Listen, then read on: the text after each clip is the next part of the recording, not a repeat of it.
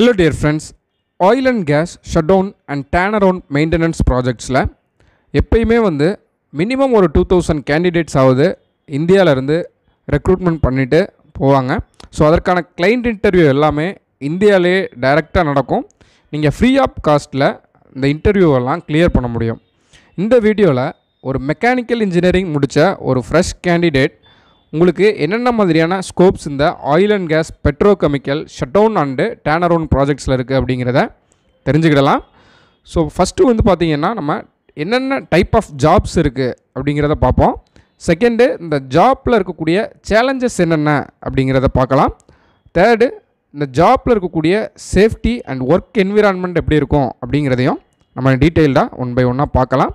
First என்னென்ன மாதிரியான jobs உங்களுக்கு அவைலபிள் இருக்குது, ஒரு ஃப்ரெஷ் கேண்டிடேட்டாக உங்களால் கிளியர் பண்ண முடியும் அப்படின்னு பார்க்கும்பொழுது pipe fitter, mechanical fitter, mechanical technician, valve technician, welders, junior engineers, fabricator, Foreman, இந்த மாதிரி கேட்டகரியில் உங்களால் கிளியர் பண்ண முடியும். அது போக கொஞ்சம் சேஃப்டி ஓரியன்டாக பார்த்தோம் அப்படின்னா fire watcher, whole watcher, permit receiver, இந்த மாதிரி கேட்டகரியில் ஈஸியாக உங்களால் ஒரு ஃப்ரெஷ் கேண்டிடேட்டாகவே கிளியர் பண்ணி உள்ளே போக முடியும்.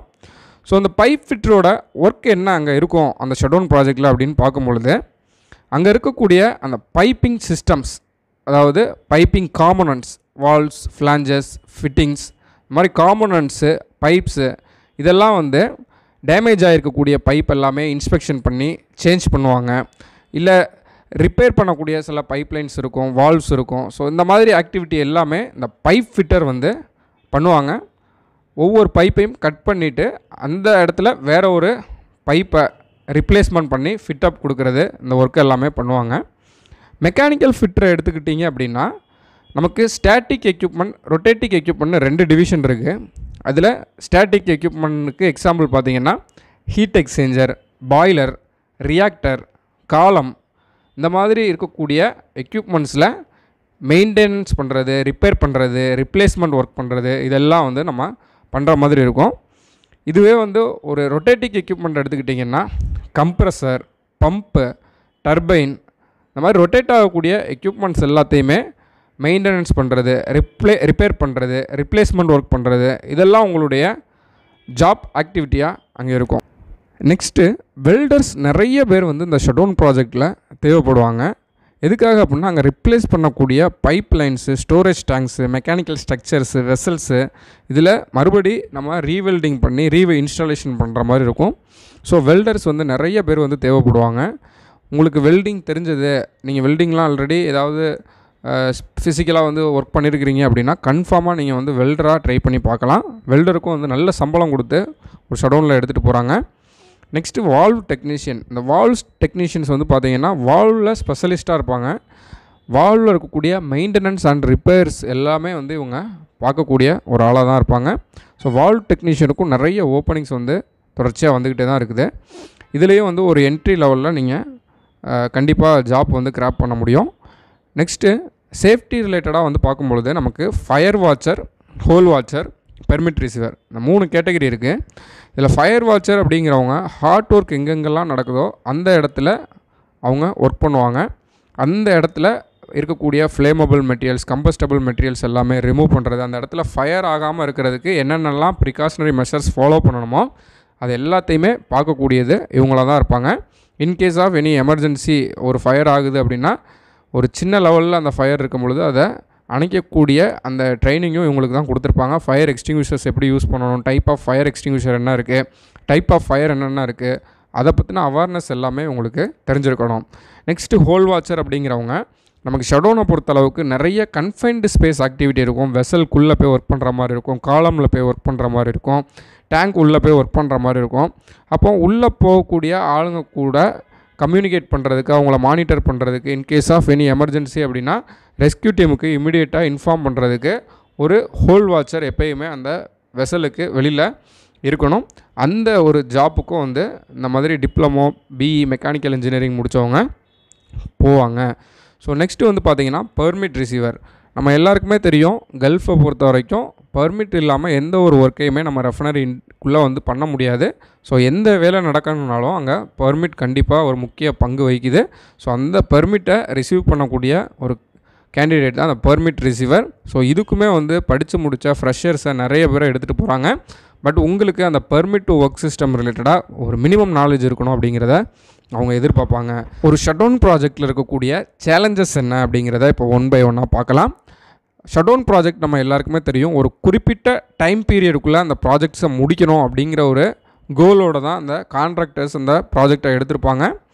அதனால் நம்மளுக்கு ஒர்க்கிங் ஹவர்ஸ் அப்படிங்கிறது லாங் ஷிஃப்ட்ஸாக இருக்கும். மினிமம் வந்து ஒரு 12 ஹவர்ஸ் எல்லாருமே கம்பல்சரி ஒர்க் பண்ணுற மாதிரி ஒரு டைம் பீரியடுக்குள்ளே நீங்கள் வந்துடுவீங்க. அந்த ஒர்க்கிங் ஹவர்ஸ் வந்து கொஞ்சம் கஷ்டமாக இருக்கும். நெக்ஸ்ட்டு வந்து பார்த்திங்கன்னா ஒர்க்கிங் கண்டிஷன். நமக்கு தெரியும் கல்ஃப் கண்ட்ரீஸை பொறுத்த வரைக்கும் ஹீட்டு கோல்டு இந்த 2 கண்டிஷனும் மாறி மாறி இருக்கும். எக்ஸ்ட்ரீம் ஹீட்டில் ஒர்க் பண்ணுற மாதிரி இருக்கும், அதே மாதிரி எக்ஸ்ட்ரீம் கோல்டு கண்டிஷன்லேயும் நீங்கள் ஒர்க் பண்ணுற மாதிரி இருக்கும். Confined space, work at height ஆக்டிவிட்டியில் நீங்கள் இன்வால்வ் ஆகிற மாதிரி இருக்கும். அண்டு அங்கே பார்த்தீங்க அப்படின்னா மணல் காற்றுலாம் அடிக்கும்.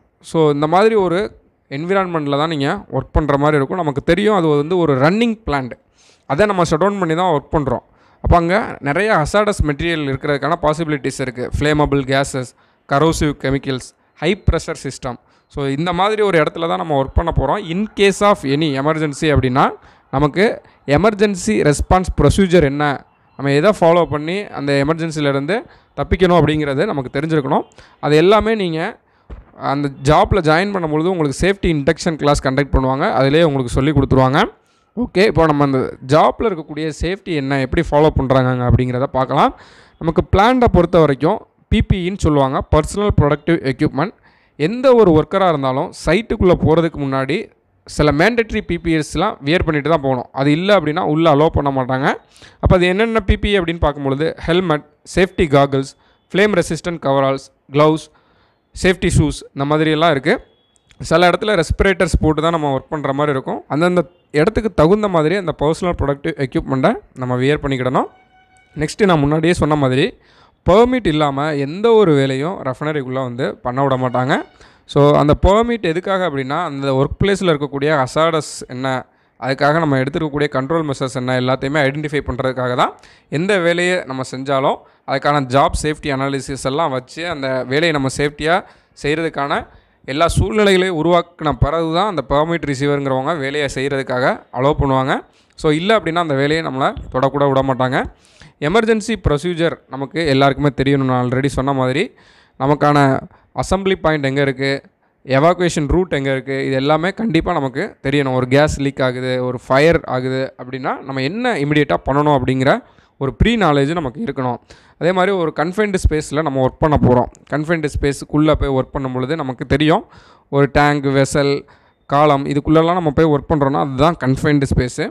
அப்போ அங்கே இருக்கக்கூடிய சேஃப்டி என்ன, வெண்டிலேஷன், லைட்டிங், அந்த கேஸ் டெஸ்டிங் இதெல்லாம் கரெக்டாக பண்ணுறாங்களா, ரெஸ்க்யூ டீம்லாம் அந்த ஆன் சைட்டில் அவைலபிள் இருக்கா, இதெல்லாம் செக் பண்ணிவிட்டு தான் நம்மளை வந்து அலோவ் பண்ணுவாங்க. ஸோ இதுதான் வந்து அங்கே இருக்கக்கூடிய அந்த சேஃப்டி ப்ரொசீஜர்ஸு. அது மட்டும் இல்லாமல் நீங்கள் ஒர்க் பண்ணுற இடத்துல நான் ஏற்கனவே சொன்ன மாதிரி ஹாட் அண்ட் ஹியூமிட் கண்டிஷன் இருக்கும். அதாவது ஹீட் ஸ்ட்ரெஸ்ஸுன்னு சொல்லுவாங்க. சம்மர் டைமில் எல்லாம் அந்த ஃப்ளாக் சிஸ்டம் வந்து ஃபாலோ பண்ண ஆரம்பிச்சிடுவாங்க. Green flag, yellow flag, red flag, black flag, இந்த மாதிரி ஹீட் இண்டெக்ஸ் கூட கூட நம்ம ஒர்க் பண்ணக்கூடிய டைமிங் வந்து கம்மி பண்ணி நமக்கு ரெஸ்ட் சைக்கிளும் அதிகமாக கொடுப்பாங்க. ஸோ அதெல்லாம் நம்ம தெரிஞ்சுருக்கணும். நம்ம ஒர்க் பண்ணுற இடம் கண்டிப்பாக ஒரு நாய்ஸோடு தான் இருக்கும். அண்ட் அந்த இடத்துல வந்து ரொம்ப டயட்டி, க்ரீஸி இது எல்லாமே இருக்கிறதுக்கான பாசிபிலிட்டிஸ் இருக்குது. ஸோ இந்த மாதிரி ஒரு இடத்துல தான் நீங்கள் ஒர்க் பண்ண போகிறீங்க. உங்களுக்கான சேலரி எல்லாமே ஒவ்வொரு ஜாப்பை பொறுத்து அவங்க ஃபிக்ஸ் பண்ணுவாங்க. ஸோ ஒரு மெக்கானிக்கல் இன்ஜினியராக நீங்கள் என்ன ஒர்க் பண்ண போகிறீங்க, அந்த என்விரான்மெண்ட் எப்படி இருக்கும், அண்ட் அங்கே இருக்கக்கூடிய சேலஞ்சஸ் என்ன அப்படிங்கிற ஒரு ப்ரீ நாலேஜ் இது மூலமாக உங்களுக்கு கிடச்சிருக்கும் அப்படின்னு நான் நம்புகிறேன். ஸோ நெக்ஸ்ட் வீடியோவில் நம்ம இன்னும் டீட்டெயில்டாக ஒன் பை ஒன்னாக பார்க்கலாம். இந்த வீடியோ பிடிச்சிருந்தது அப்படின்னா கண்டிப்பாக சப்ஸ்கிரைப் பண்ணிவிட்டு லைக் பண்ணிடுங்க. நன்றி, வணக்கம்.